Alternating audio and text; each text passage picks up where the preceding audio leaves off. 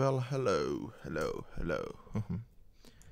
Well, this is chapter 13, and I'm a firm believer that when you plan ahead, your life will find a way to ruin those plans, and this is yet another one.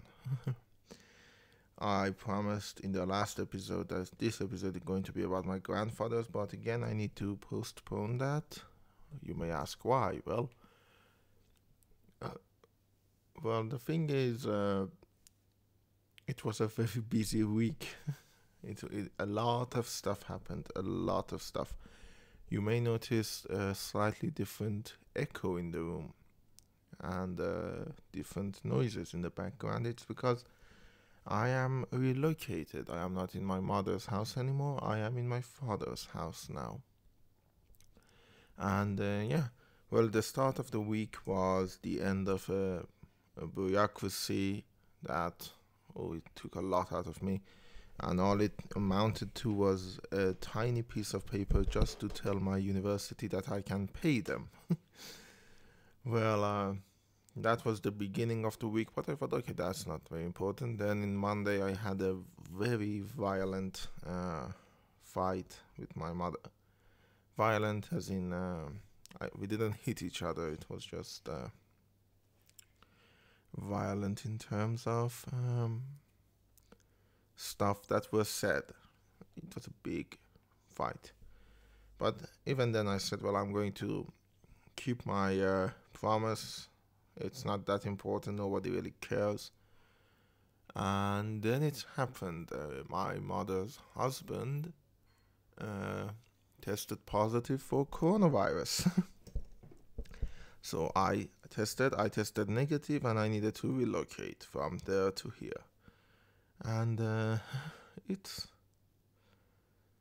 is kind of startling.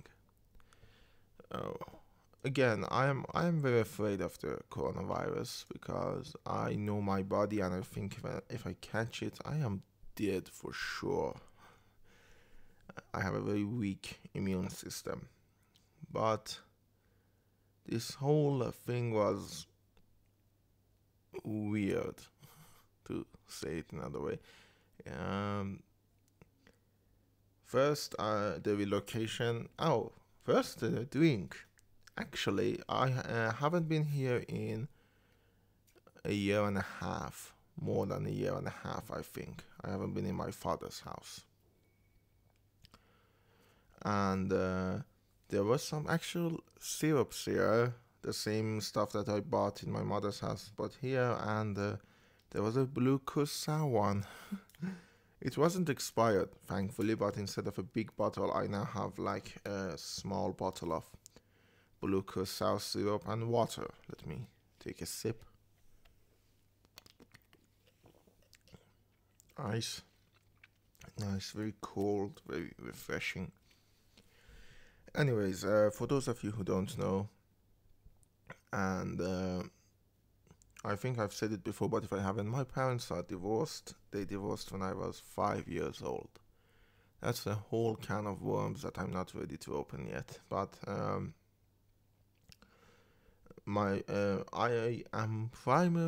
was primarily stationed in my father's house, but over the past year and a half, I was in my mother's house due to a few things, including but not limited to depression and just laziness and habit. I'm a creature of habit. When I find a habit that I like, I rarely change that. And being in my mother's house became a habit. Actually, on that note, I spent the last day yesterday organizing my stuff here because, well, it's been a year and a half. I need to familiarize myself with the surrounding, and I have a very weird feeling. I felt a deep sadness. Here, it doesn't feel like home anymore. It almost feels like a hotel room, which is bad. But again, I'm a creature of habit, so it's natural to feel that way. it was a year and a half of my life living in my mother's house, and things are very different in both houses. Again, if I talk about my grandfathers, you will realize my mother and my father are two very different people from two very different families, and so each house has its own set of rules and its own set of stuff. Yeah. So that was the virus. That was a scare. I was fucking terrified. I mean, I couldn't eat. They took the test at 6 a.m., which meant I needed to wake up at that time, which, I mean, I hate waking up early. But, and the test itself wasn't as bad as I thought. You know, they put the cotton swab in your mouth, which, I mean, you gag a little bit. I'm sorry for the imagery. And then they shove it up your nose, and that actually hurt a little bit. The right nostril didn't hurt as much, but the left nostril, I think it caught on something because it really hurt. And throughout the day, I was feeling like there's something in there. But yeah, I also have seasonal allergies, which is why I sound a little bit nasally now. But I do have seasonal allergies, and it's not good when you have seasonal allergies and your nose is all, uh, how do I say it? I know how to say it in Persian, but when the nose is stuffed, oh yes, that's when you have a stuffy nose and someone shoves something up there, it doesn't feel very good. And yeah, adding to the disgusting imagery, I needed to empty my nose like right away because the dam was broken. And so yeah, next week I'm probably going to talk about my grandfathers, but then again, this week is the week that I'm going to finally start the practicing. We were supposed to do it last week, but well, as I said, coronavirus and the fight and the whole thing just blew out of control. Yeah. Anyways, that was the day, and I couldn't eat anything during the day when the test was done because I was so afraid, and a lot of different stuff was in my head, from my movie to the pain of the virus. My cousin actually got the virus, and it was pretty painful. So sorry for that noise. I just ate breakfast, by the way. Outside, if you can't believe it. Yeah. So for the foreseeable future, I am here. I don't know, I'm a creature of habit. I'm pretty sure when I get used to this place, I have a hard time going back to my mother's place, but right now I'm not feeling my best. I'm feeling a bit down and depressed. Thankfully, yesterday my friend Kirash, which I'm going to shout out here because I know he doesn't listen to this, he helped me move from that house to this house, and he picked me up with his car and helped me settle in. And while he was here, it was okay, but when he left, the whole sadness thing sort of came out. Now, when I used to do this, I used to tell people that I want to talk, but honestly, I don't think anyone wants to talk to me. I hate passive aggressiveness, to be honest, but I became a bit passive aggressive last week myself, and I hated myself for it. But then I noticed the techniques that I used for being passive aggressive being used on me, which wasn't good. So yeah, I'm feeling a bit depressed. I don't know what I'm going to name this episode yet. I was thinking doing like Closer Than You Think, Coronavirus Edition, but too long, and I don't know if I'm going to talk about all of my fears. I probably will at some point, but I don't know. So I probably call it Relocation Depression because that sounds actually pretty cool. And yeah, I do feel a bit down. I do feel a bit depressed. I do feel a bit. How do I say it to make it make sense? I feel mortal. I feel. I feel forgettable. You know. I feel like if I die right now, a ton of people will probably forget, which is true for everyone.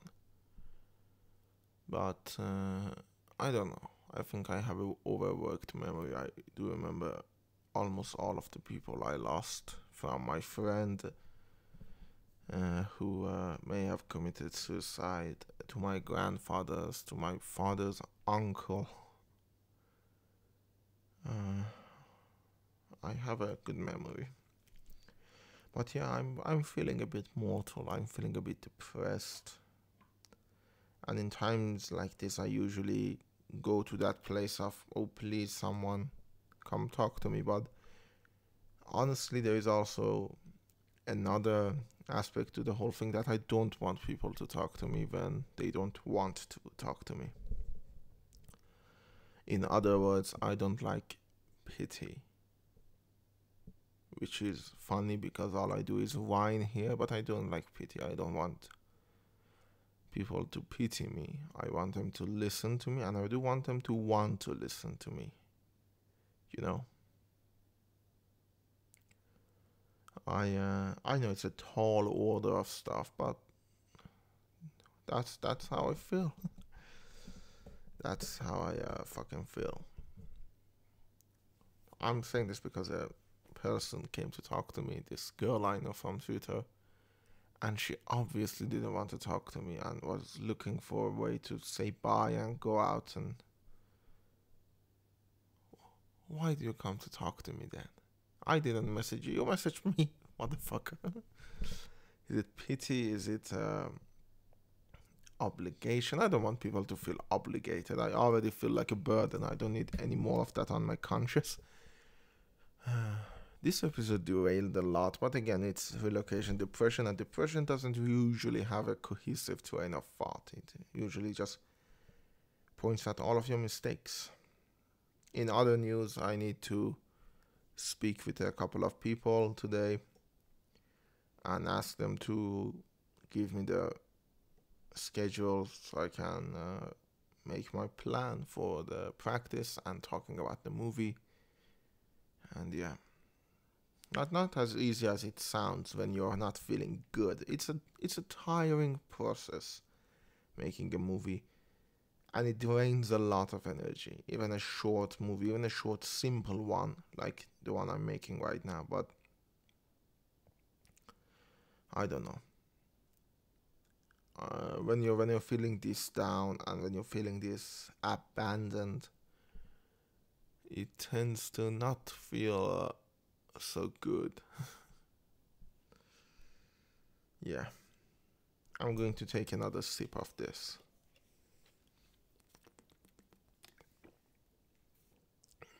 Actually, this is a perfect ratio. I've done it again. And I actually miss my mother quite a bit. I don't know. One day I do plan to leave Iran, that's for sure. Anyone who lives in Iran has a plan to leave Iran, but I don't know. I do want to, I do need to, but I feel I feel lonely here in my parents' house.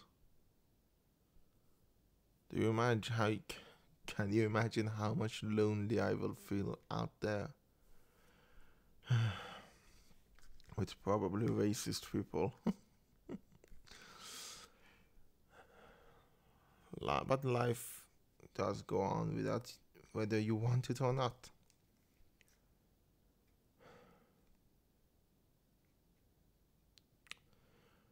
And 5 minutes left. Oh my god, the stopwatch is online again. And by the way, internet here is really bad. The net speed sucks. So it might take a while until I can upload this episode. And I do have a system a little bit behind the scene. I record, then I upload it on Anchor, and while it's uploading on Anchor, I use a video converter to put an image over the voice for my YouTube channel. And I upload it on the YouTube channel, and then when both are uploaded, I publish them at the same time because I have OCD. But it might take a while today because the net here is kind of shitty. I don't know. Anyways, if you're listening to this and you know who I am and you have a way of contacting me, let's talk a little bit. I do need a voice other than mine and the voices in my head to talk to me. I didn't used to be like that when I was younger, when 2 or 3 years ago. I used to tell people that I need to talk and ask them to talk to me, but right now, I mean that's what depression does to you. I can't do that. And honestly, with how people like, that girl that I said, her name is Sava, I think, and